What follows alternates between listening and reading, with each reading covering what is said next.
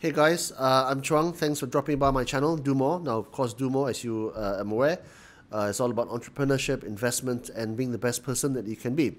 So today I talked to this guy called Pang Tse-Ming. He's your typical SME businessman. He runs his own healthcare marketing services company called EP Plus. He's been in business over 20 years, and I think he was very open and very forthright with his comments about a lot of things, whether it's in investment, whether it's in his business, with his children, even with his wife. I hope you enjoyed this video as much as I liked making it with him. And if you like it, please share it and comment below, and tell me what you think in the comment section below. Thanks.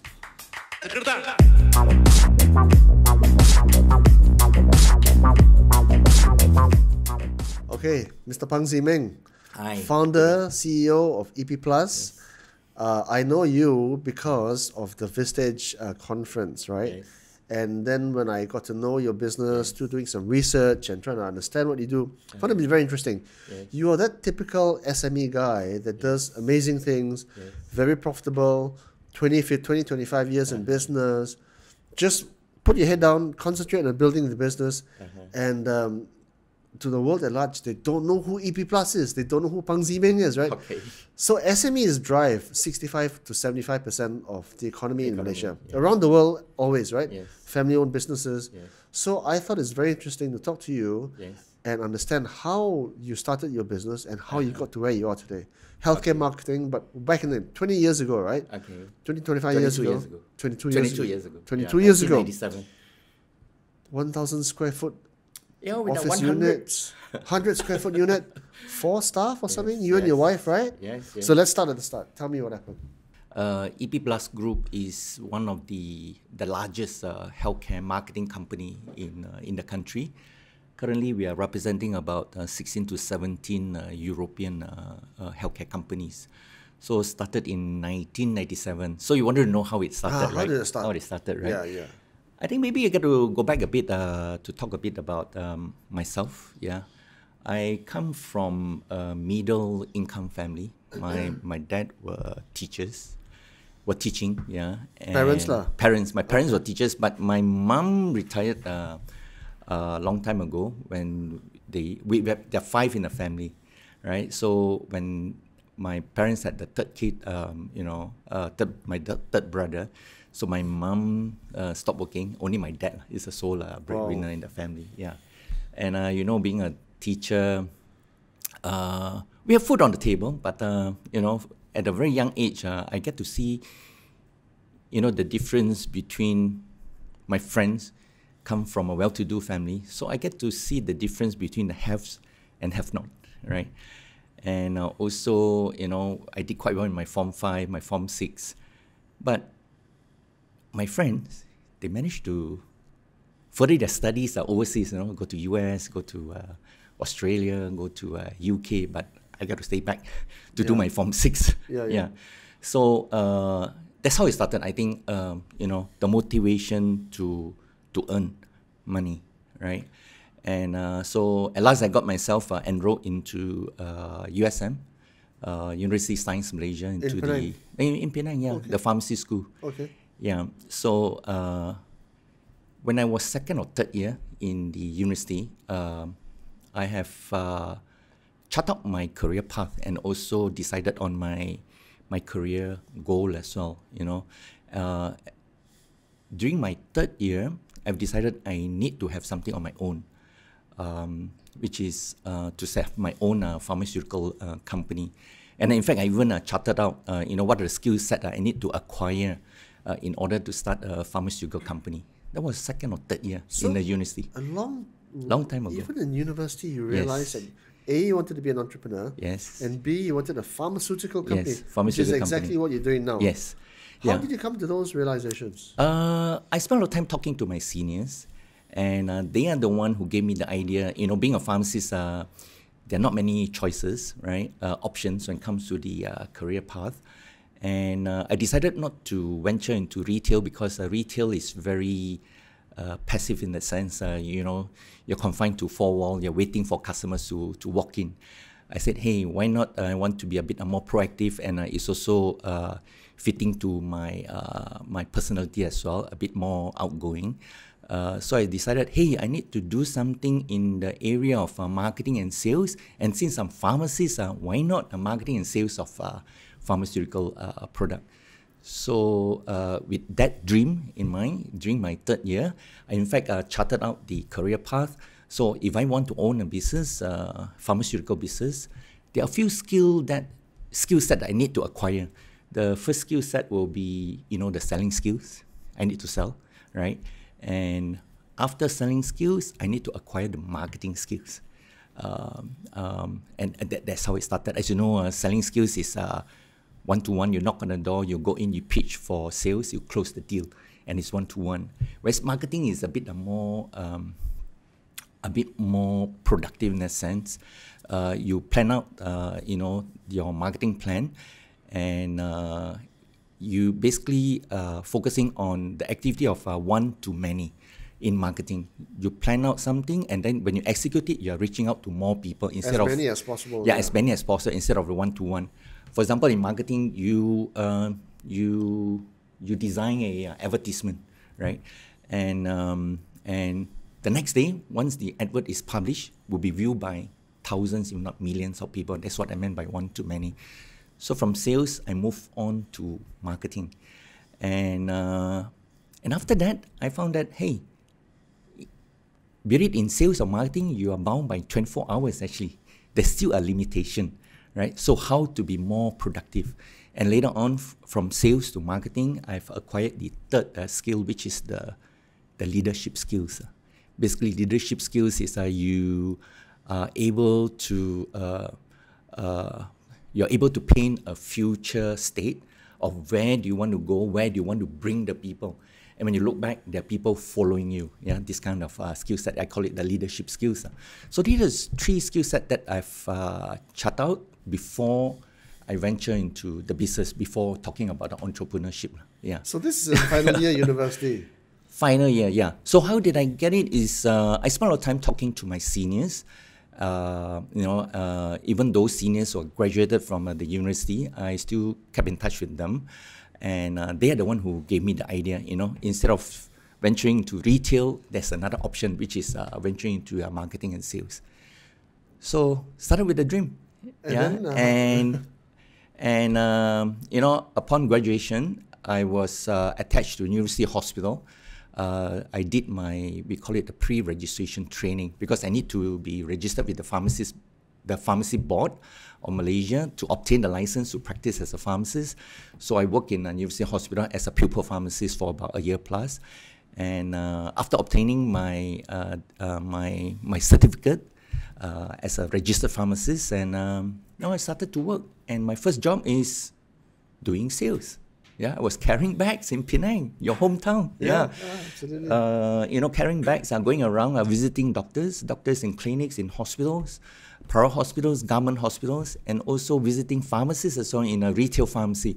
That's how I started. Yeah, and I spent about 2 years in sales in the north. Yeah, in the north. And if you can sell in Penang, you can sell anywhere, because Penang people are notoriously careful with their money. Yes. You're right. I learned a lot actually during my first 2 years in Penang. In sales, I get to meet different type of customers or the healthcare professionals, and that really boosts up my confidence as well.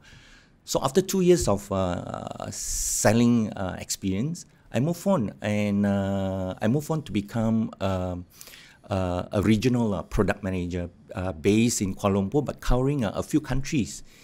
Those days, I was working for a small French pharmaceutical company, right? So being the marketing manager in charge of a few countries, Malaysia, Singapore, Hong Kong, Thailand and Indonesia. That's how I got the opportunity to travel in the region and get exposed to the region in Southeast Asia and also Hong Kong those days. Yeah. So from sales, I moved on to marketing, and I learned a lot as well. With the regional exposure, that really shaped my foundation actually in sales and marketing.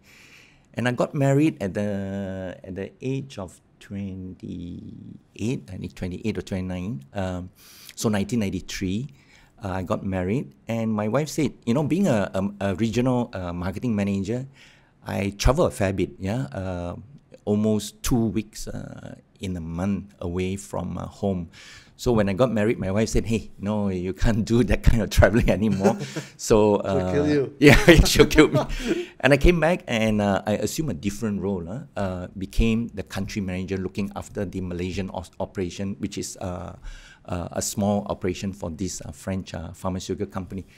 So that's how I acquire all my skill set in sales, marketing, and leadership. Being a country manager in charge of a small team, not just a sales and marketing team, in charge of the regulatory affairs, finance team as well. That's where I acquired the skill set. Yeah. So how did it start? I think the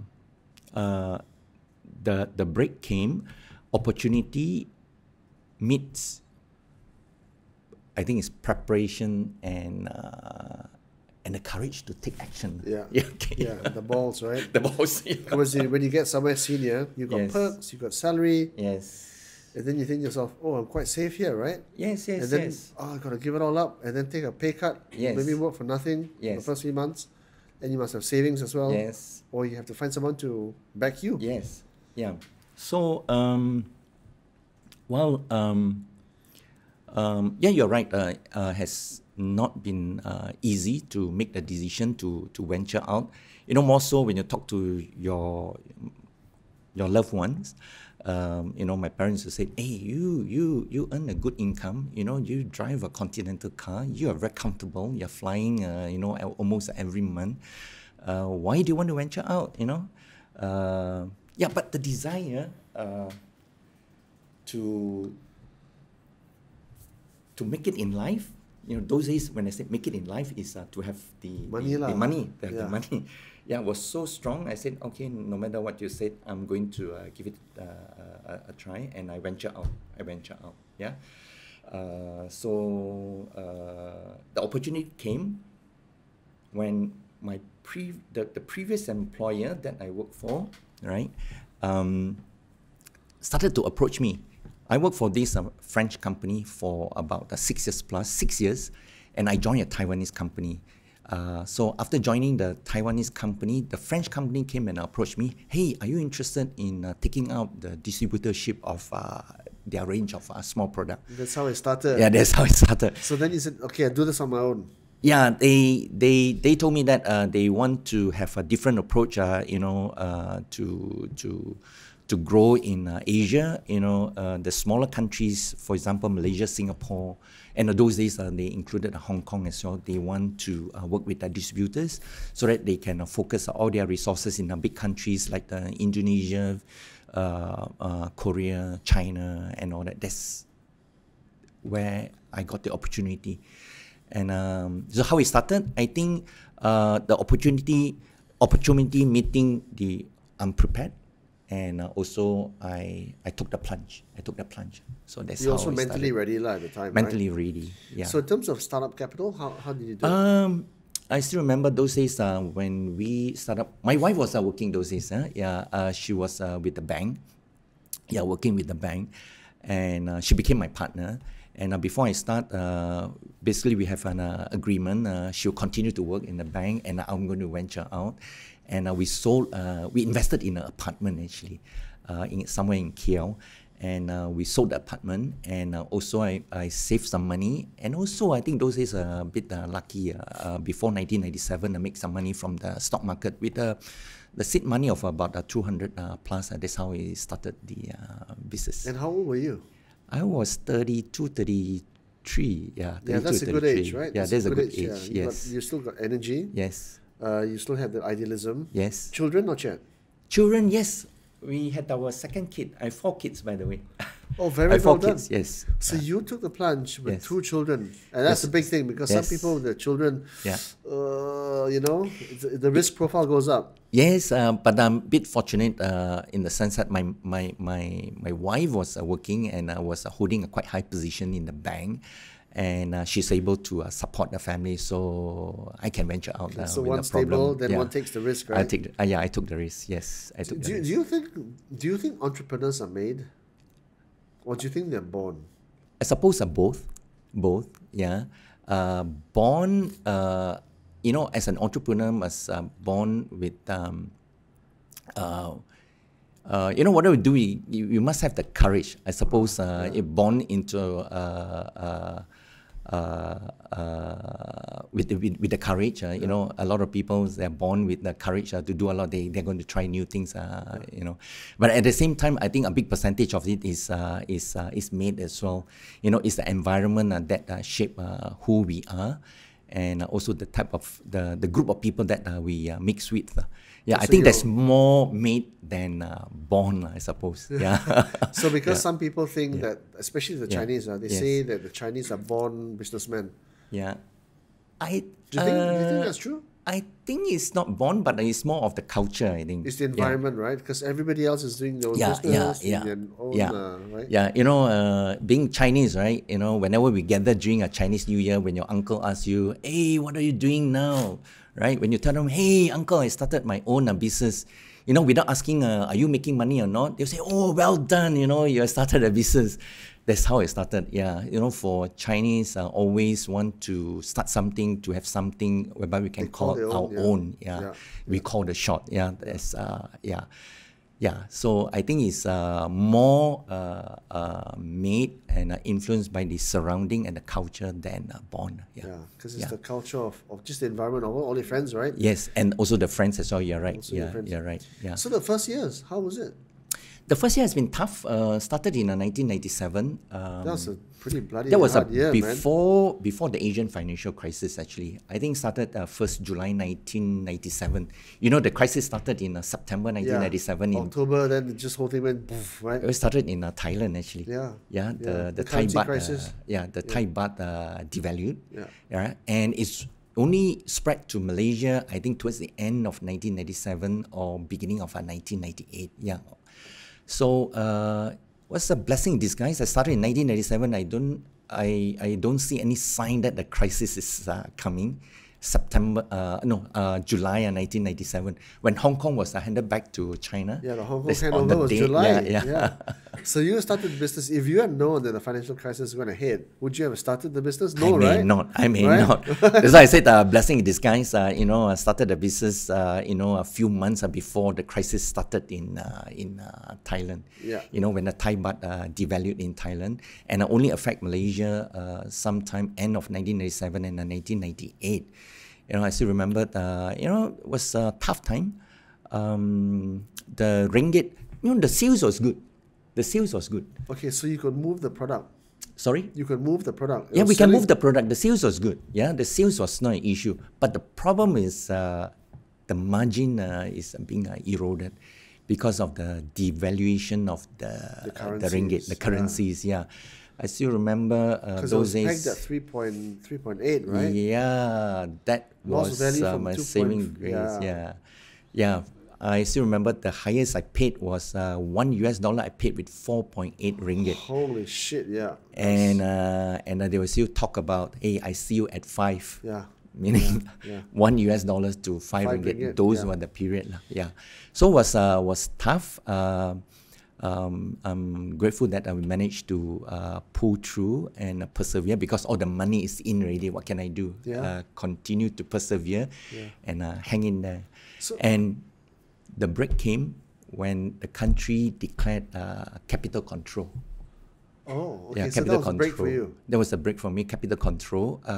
They prevent the outflow of the money and also peg the ringgit to the US dollars to 3.8. So that was a break for me. Why was that good for you? Good for me because I know what is the cost of my goods.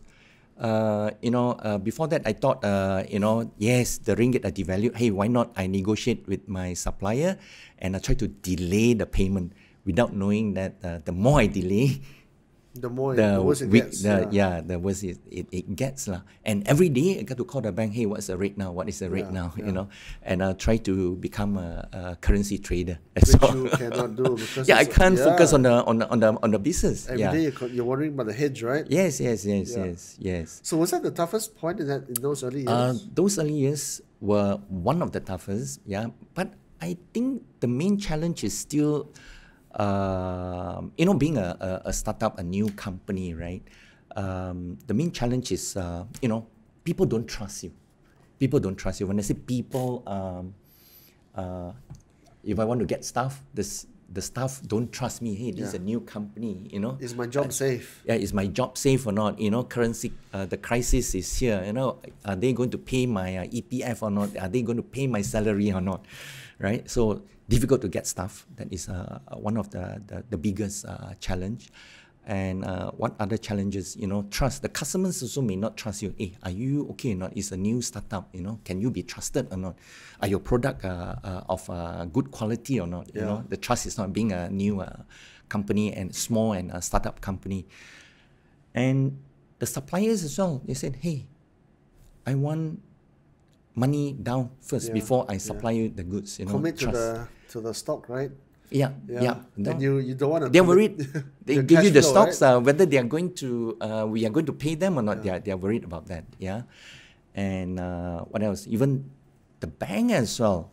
I mean, those days I still remember we want to apply for additional, hedging facility. Just hedging, not even hedging, lines. Not even lines. Hedging. They also ask for, hey, you give me a bit of a collateral. I mean, it's so trust is a big challenge those days. Difficult to get stuff. Customers don't really trust us, and being small as well, they try to squeeze us. So all the time, right? Yeah, all the time. Yeah. So that is one of the biggest challenge, which is trust. Yeah. So how many years was it like that? For about 3 years plus, yeah, and 3 years after starting the business, things are a bit more settled. The currency is a bit more stable at the 3.8. The sales continue to grow, and we did well. We did well, and we started to expand the business. And 3 to 5 years later, and the direction of the company. Still the same, yeah. We want to grow the business, but the purpose is slightly different. When we first started, it's all about making money. But 3-4 years later, when the money is a bit more stable, and the purpose started to change. So instead of just making money, and the purpose that we set for ourselves is beyond the money making. We want to make a difference in people's life, yeah, especially the patient's life, yeah, and also making a difference in the employees' life as well, the staff. Why did you change your line of thinking?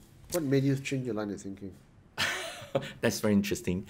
Because after a few years, when the company is doing well, and I found that to maintain my lifestyle, I don't really need a lot of money, and it doesn't become a main motivator anymore. It doesn't add more to your happiness quotient, right? Yeah. I felt like I'm just a money making machine, and money is just paper. Tse-Ming, so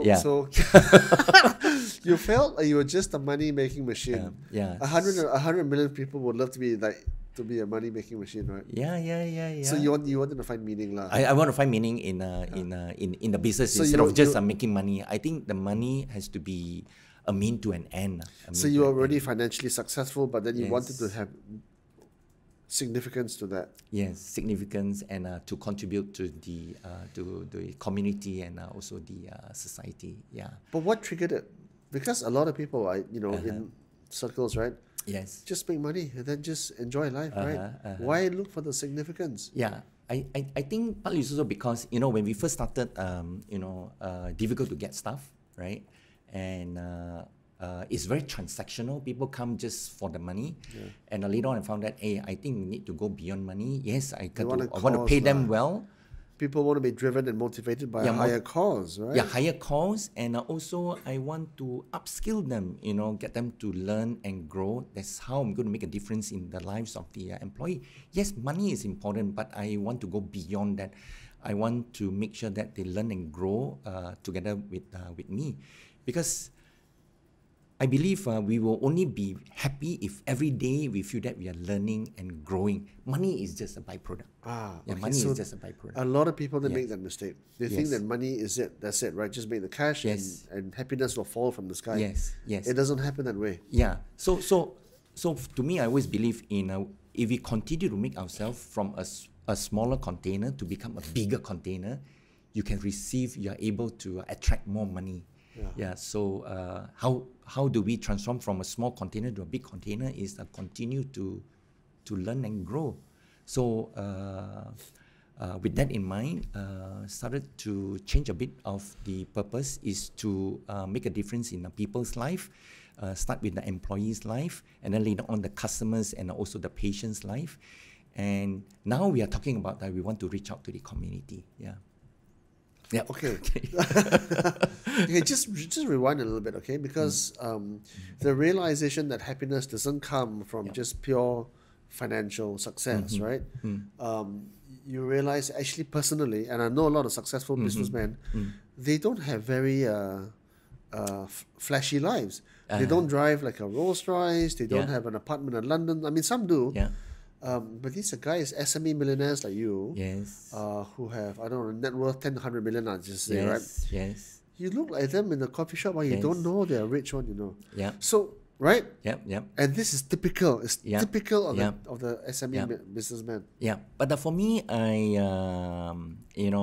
try to add some colors to my life. From driving a Camry, I quickly move on to a Volvo. From a Volvo, Camry to a Volvo. From a Volvo, I move on to a 2 or 3 Beamer, and from a 2 or 3 Beamer, and I move on to a Porsche.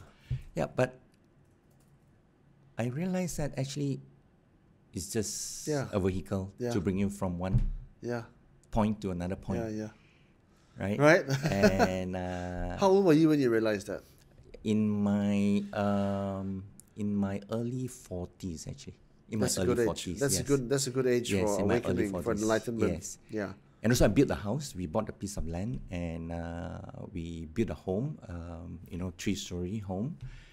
And after some time, I realized that it's a 9,000 square feet I built up. I realized that I only spend time in about 1,005 square feet of space. It's crazy, right? Yeah. Some members of Tropicana Golf Club, right? Yes. They have these huge bloody mansions there, 25 rooms, 25,000 square feet. Tycoon lah. Then the children leave the house. They get married. They go and live in London. They go and move away, right? Left the wife, the husband, the maid, and the driver. They want to try and sell the house. Cannot sell the house. It's too expensive. So they're stuck, and they literally live in the house, in one room, one study, and kitchen. That's it. Yeah. So that's when I felt that, nice car, it make me happy for a few months. But after that, it's just another car. And the house, big house, but I only spend time in a small space. So that's what I meant by, it's not that difficult to meet my needs. So to continue to motivate me, I think I need to go beyond the money. But I don't dream to have my own private jet. I don't know. I don't know. I think that's a bit extreme, right? Beyond this. That's not what I'm looking for.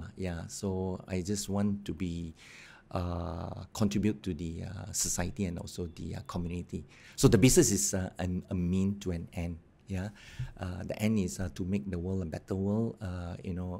Contributing to the especially the young adult to upskill them so that they are able to take charge of their destiny. I think that will make me happy. Okay, so you come to this realization quite young. A lot of people, they don't even when they're 60 something, they don't even realize right what happiness really means, right? I think you've hit it on the head. If you can somehow enrich the people around you, then you're onto something. Okay. So what are your pieces of advice to the young person? What should they know now? What can you tell them at your stage now that they should have known that they don't make the mistakes? Okay.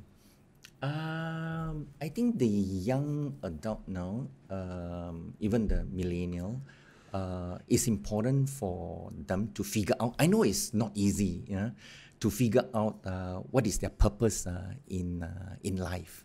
Yeah, a lot of them they don't have a clue actually what is their purpose in life. But those who know what is their purpose in life, and they stick on to the purpose, and they can do quite well. They are able to take charge of their life. Okay. Right. So that's a good reason for that, because once you know what you're there to do, then you can execute well. Yes. But how do you ascertain your purpose?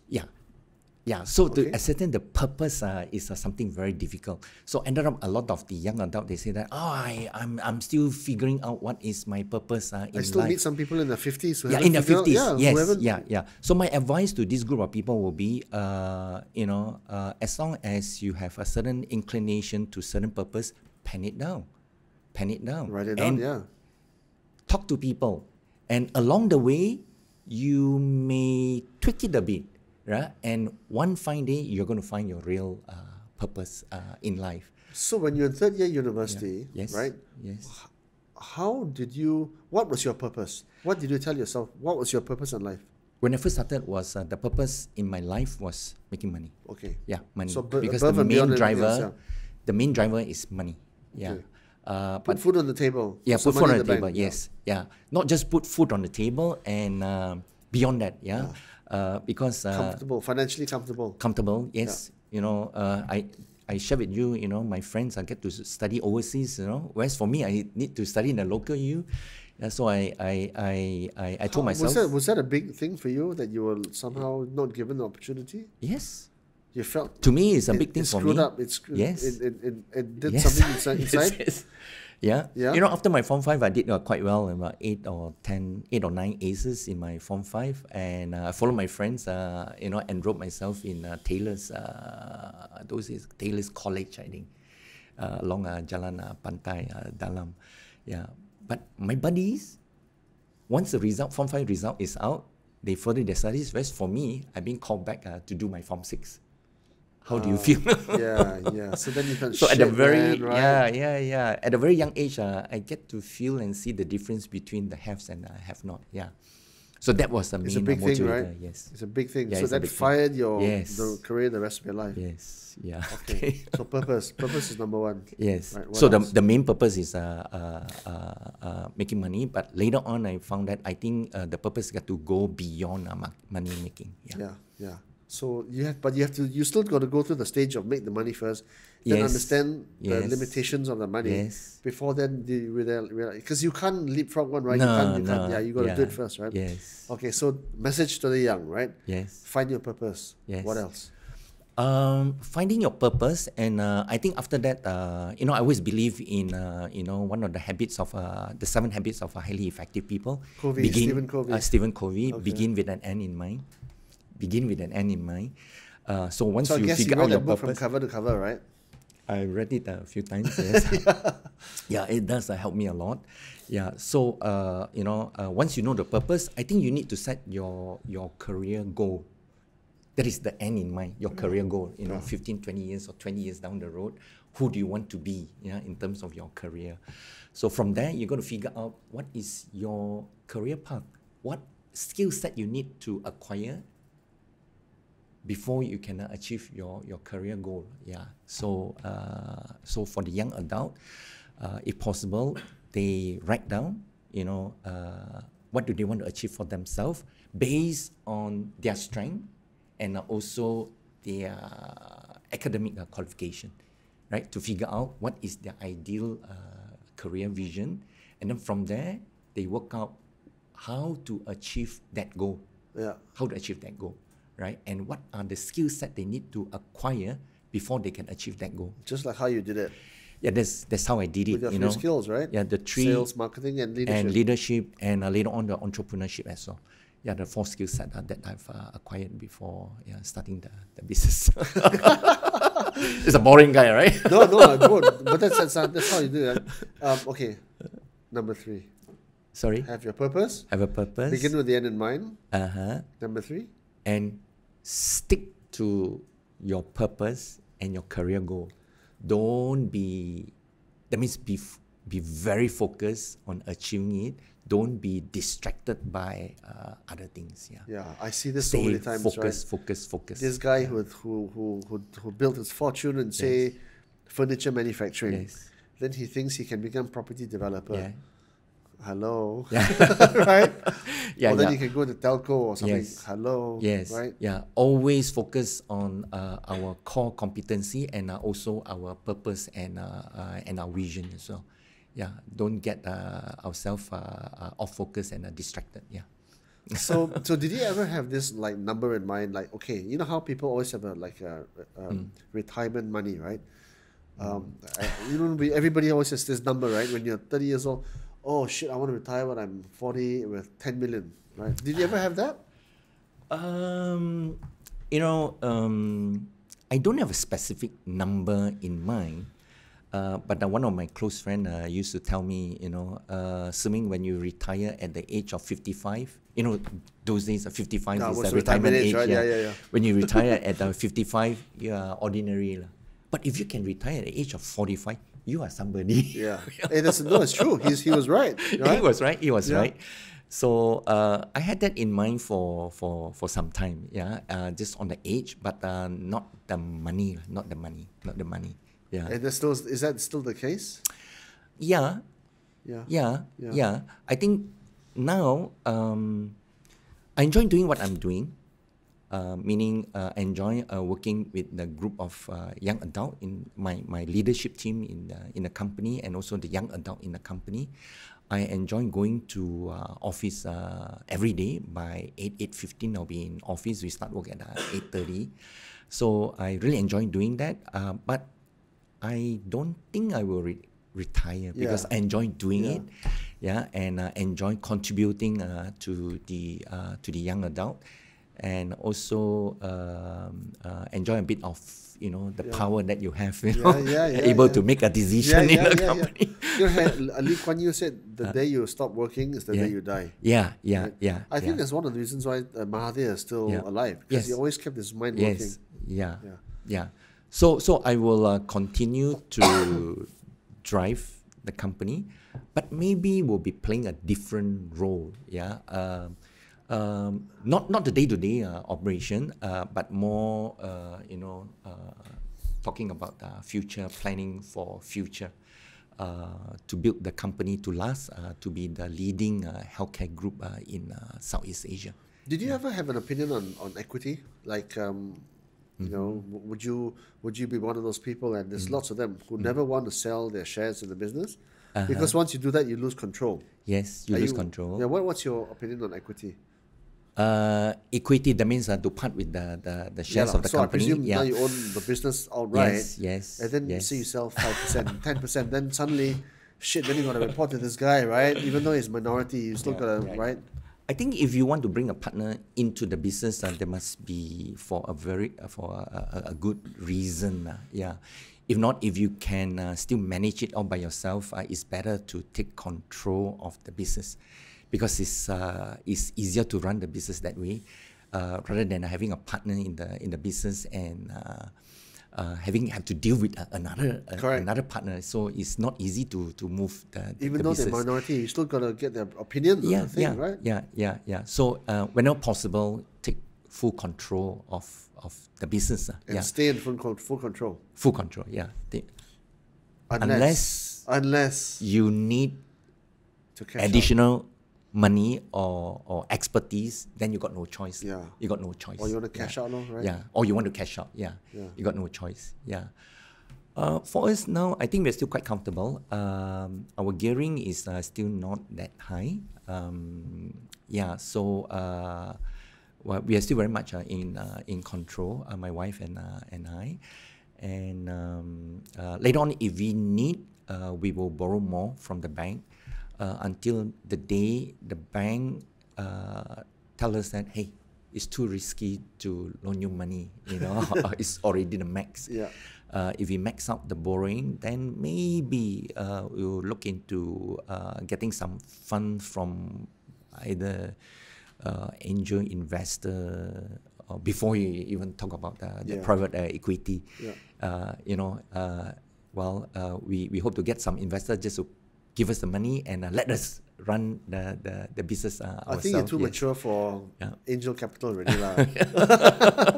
Yeah. You know? But or the other option will be, get a PE to come in, but make sure that the private equity can add value to the company before we go for the final phase will be to float the company in the market, and then to raise fund from the public. That will be the last. At which point then you kind of like you have quarterly earnings, you got reporters asking you questions, and oh my god, shareholders and AGMs. When the fund manager call me, hey, let's go for lunch. Oh shit. Fund manager call is good news and bad news, lah. Can be good news and it can be bad news. Most of the time is the bad news. Hey, what is going on? You're not can performing. You please explain why you're not meeting the numbers, right? Why are you investing in this? You invested how many million in the office? Why do you do that? Does that translate into bottom line? I've seen your office. If you are listed, can you spend that much money? Tough, right? You got to justify every single cent. Yeah, right? you got to justify every single cent. That's right. So you got 4 children, right? I have 4 children, yes. Are they fully like versed in the rules and principles of entrepreneurship? Do you talk business at home with them? What wisdom do you impart to them? I do. I try to impart some values, some core values in them, based on my core values. I always believe in to make life interesting and exciting. We need to innovate all the time in whatever we do. Not just in business, in personal life as well. Innovating all the time will be meaning always think of ways to make things better, faster, and more cost effective. That's make lives interesting. So how do you innovate personally? Sorry? How do you innovate personally? In the business or personal? Personal. I give you an example.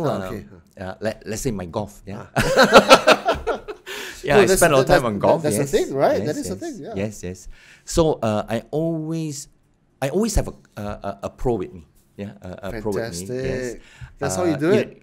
And I have a pro to help me with the impact. I have a pro to help me with a bit of the swing and also the short game and all that. So different pros all the time? Always one, but depending on the need. So once short game, once I improve on that, then I move on to a different pro. Always try to think of ways, how do I improve, move to the next level. That is about life. In business, always challenge my people to set smart goals. Always set a stretch goal, because with a stretch goal, you will innovate with a stretch goal. But if you set a easy goal, it doesn't excite you actually. You're not going to innovate. So one of the ways to innovate will be to challenge ourselves to set stretch goals.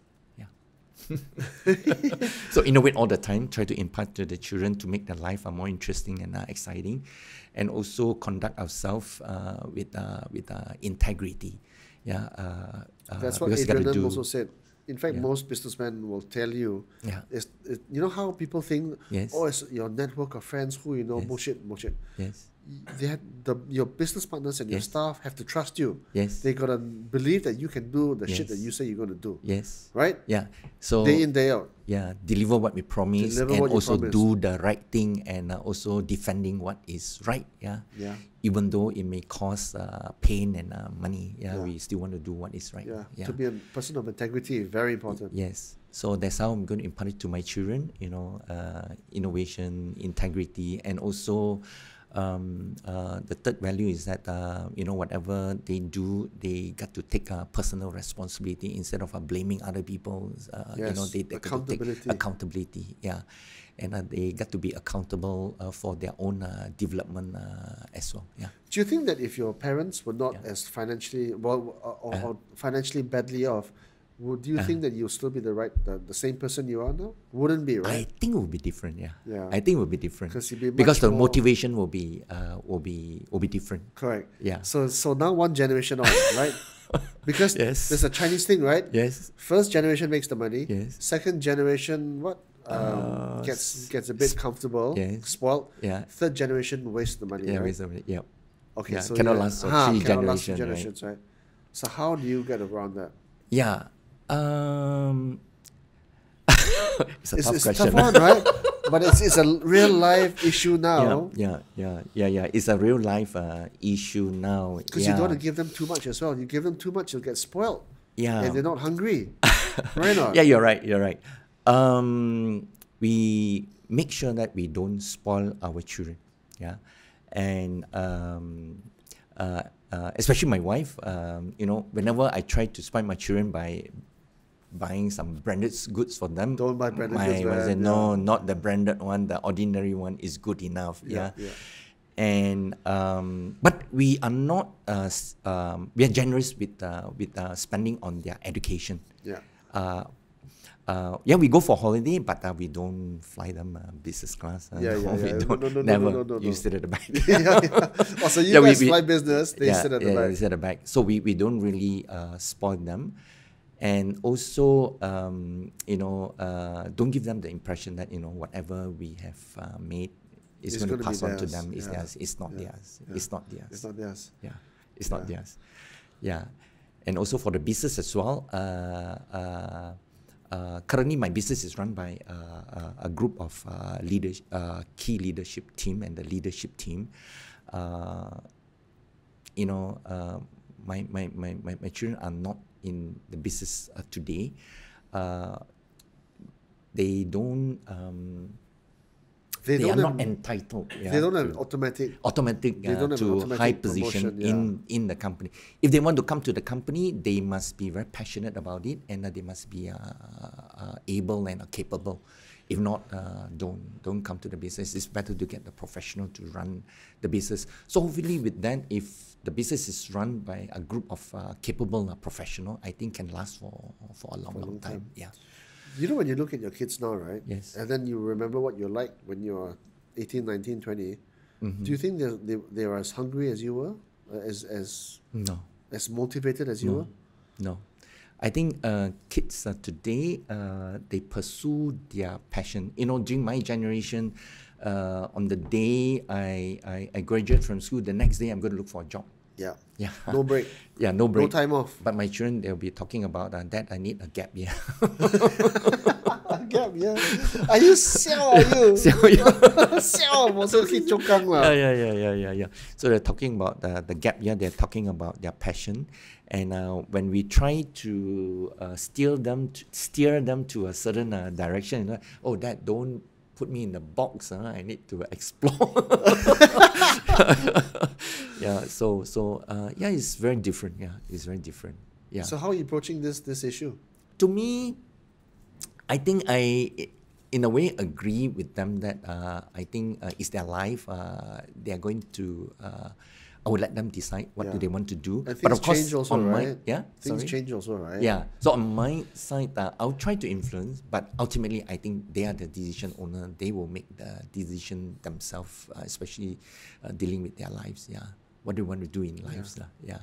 So you're here where you are now. Yes. And I'm sure you remember with great clarity what you're like when you're 19 years old. Yes. The power of self-actualization is so effective, right? Yes. There's a lot of people who've written books about this, right? Yeah. Having that vision of where you want to be, yes, it comes true, Yes. It comes true, yes. doesn't it, right? Yes. 19 years old, now you're 53, 54? 54, 55, yeah. 20, 35, 36 years, right? Yeah. It's come true. Every single image you had came true, right? Yes. That's right. The power huge, of visualization. Yeah. That's why I always believe in begin with an end in mind. You need to visualize it. You need to make it as vivid as possible in the mind first. First create it in the mind before you create it in the physical world. Yeah. And then you do everything within your power to make that vision come true, isn't it? Yes. Right? And not distracted. Once I'm off focus, I always bring myself back to be on track again. How do you get the discipline? Because it's so easy, right? Hey, bro, come now, we're going to start a restaurant. Oh my God, restaurant is the worst thing you can do, right? Hey, come now, we join, share money, go and do a pub or something. Yeah, my God. I think partly is because of during my younger days, I play a lot of sports. I represent my state in tennis. I'm a very good tennis player. If you want to do well in tennis, you better stay focused in tennis and instead of involving in a lot of other games. Yeah, but now I move on from tennis to golf. So what's your handicap now? My handicap. Well, maybe it's not convenient to the betting handicap. Yeah, around 10 to 12. Yeah. Okay, yeah, that's very good. Yeah. Drive, how far do you drive? About 220 to 210 to 220. I don't believe you. Meters or meters, of course. Meters. No, not come on, I see you as what 280, 270 lah. No. I think earlier days I can drive 230, 240, 250, but not anymore. Yeah. It's just catching up. Got to change the equipment as well. Yeah. Just it's about flexibility, right? But you invest your money. What do you do? How do you multiply that? Do you spend any time on investment? You see, I've reached an agreement with my wife. So in the business, I'm taking charge of the business. Okay. Yeah. Also investment, she jaga lah. Yeah, she jaga the investment. Interesting. Yeah. Interesting. So I think she has done a good job. 10, 15 years ago, she invested a fair bit in properties, real estate. And we ride with the wave, so she has done a good job. Do you guys flip it out and transact, or you just no? We keep buying and keep rentals and pay off rentals. We go, So we hope for capital appreciation, and of course with the rental return as well. So I think she has done a good job. I managed to get some good properties, giving a decent rental. And the value appreciated. Just imagine those invested 10, 15 years ago, double or triple. It's a time game, right? Yeah. Was there a strategy like shop lots in whatever? Or was that like... so I know some people who buy houses, small terrace houses near hospitals, because he likes to rent to doctors, right? And because they're stable and, right? Yeah. So... Yeah. Okay, when we first started, right, when we first started with small seed money, we invest in apartment. Apartment or condo. Good yields, right? Because the yield is better and the capital outlay is lower as well. And then later on, we move on from apartments, we move on to office lots. Partly because the business need the space as well. So from there, we invested in office lot. But now I think we are focusing on commercial lot, shop lot. Yeah. So you're never in the share markets at all? Yes. Also? In the share market as well. Yes. And I'm also a long-term investor. Look for good stocks, blue chips, with good dividend yield. So you go direct, you don't outsource the job to like a fund manager? No. I did outsource it, but not anymore. I think I can manage it better. Instead of in and out. These guys are not as good as they say they are. Yeah. So I don't think they can beat me in terms of a return. So I'm a long-term investor. I go for the good stocks, good dividend, and with good potential of capital appreciation. How do you spot a stock? How do you spot the stocks? Because you know how like last time, right? 20, 30 years ago, you buy you buy a Guthrie, right? Yes. Or you buy Sime Darby. Close eyes, you can make money. Over the long term, right? But you go for the blue chips. Today, come on, right? Today, is that still real? Well, Genting is still quite good, right? Yeah, of course, lately it's gone down.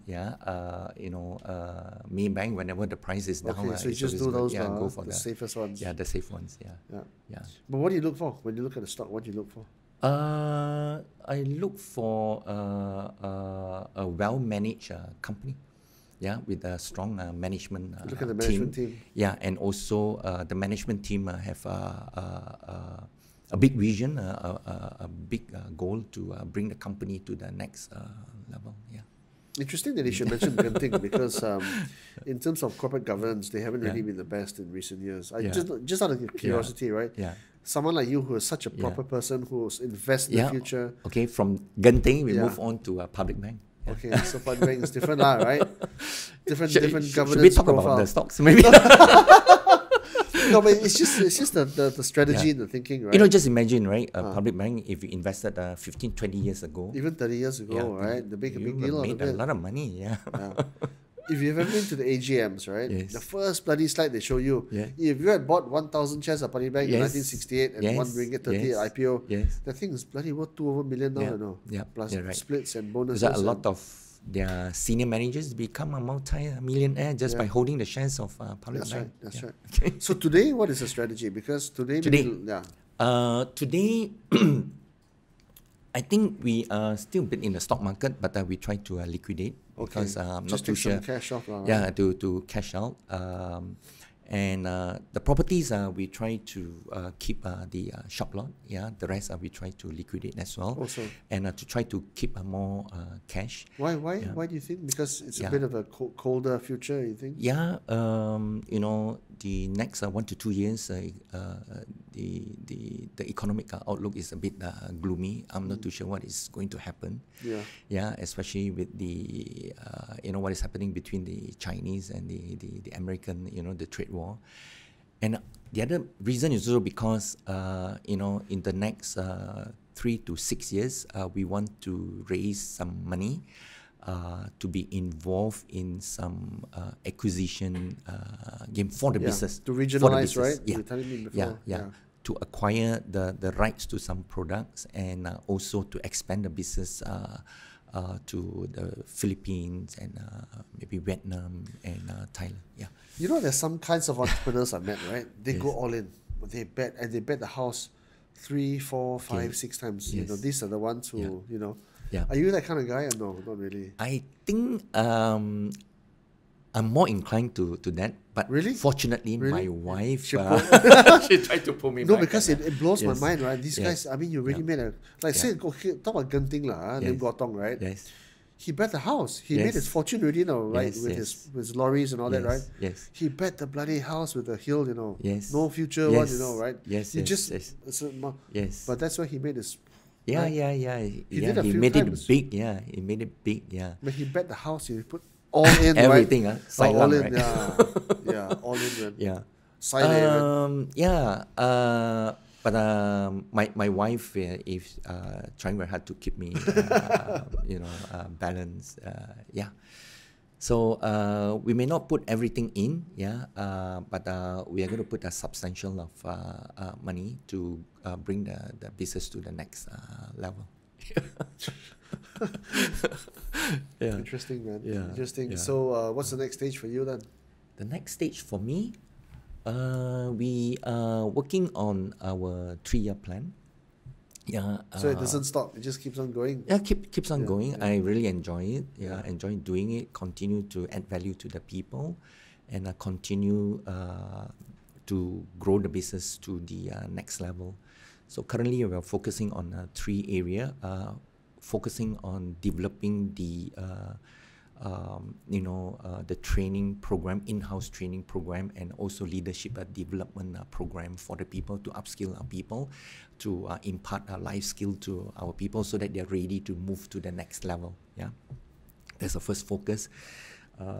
The second focus is, as I mentioned earlier on, I need to raise some money to involve in acquisition of product or businesses and expand the business to the other 3 countries. Currently, we're in Malaysia, Singapore, and Indonesia.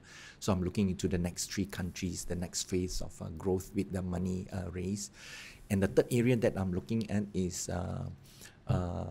focusing on building the infrastructure, the digital transformation. Yeah. So we started the digital transformation 1.0, which is build the infrastructure before we move on to build the data warehouse and also get the people to acquire the data analytics skill set. So ultimately, we want to be a data-driven healthcare company. Yeah. And that's the next stage, right? Yeah, that's the next stage. Yeah. So let's end with this. What is the one skill you think people need to survive in the 21st century? One skill that is there one superhuman power skill that you need to get by in these volatile times? Yeah. I think skill, right? Skill. I think the important thing is people need to have the people skill. The EQ, the EQ. That differentiates you from the robots. Yeah, that will differentiate you from the robots. Yeah, the EQ and also the skill set linked to creativity, whereby you cannot be replaced by robots. Yeah, or AI. Yeah. Man. Thank you. Man, thank you. I think what you said is going to help a lot of people. Thank you. Thank you very much, brother. Thank you.